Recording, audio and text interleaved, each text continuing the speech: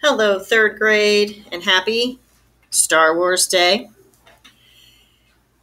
You're doing workbook page 112, Language Dive Note Catcher, Model for the Narrative, choosing words and phrases for effect. We have not completed too many language dives together, so I know this has been a little tricky when you've been on your own. Hopefully, this won't be too tricky. I'll kind of help you through it. They have a picture here of a nightgown.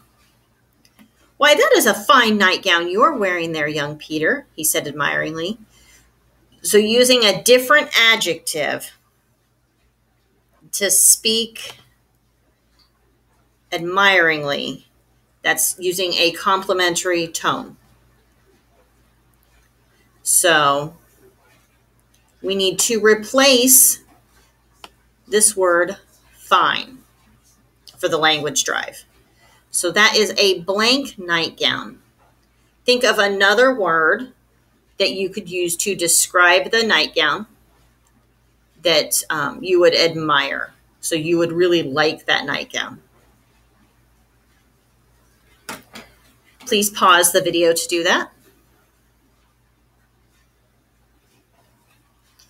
Down here it says to sketch the sentence showing Solomon speaking admiringly in a complimentary tone. So you would sketch what you picture here in your mind. There are two people. There's Peter and there's Solomon. So close your eyes and picture while I read the sentence. "Why, that's a fine nightgown you are wearing there, young Peter," he said admiringly. So sketch. So I want you to open your eyes, pause the video, and sketch or draw what you visualized when I read that sentence.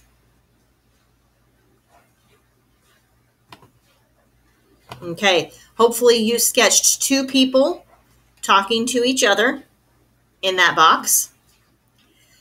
The next section says complete the sentence frame to give someone a compliment. Use a complimentary tone. So I'm going to do one. You are not going to write this one. I'm just doing this as an example. I want you to write one on your own. So that is a,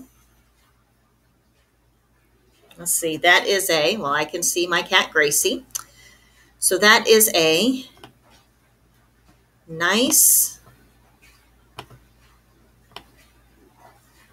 cat. Let's put nice and cat. I know there's two blanks there. If you can just think of it as one big blank if you have more than two words that you're using. That is a nice cat you have. Have is a good way to finish that sentence so it makes sense.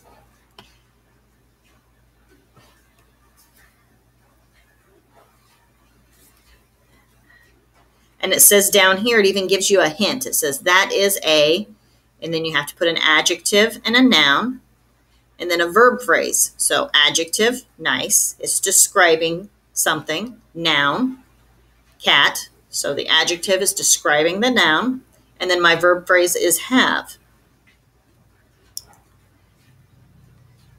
Now I'm going to put, I said complimentary.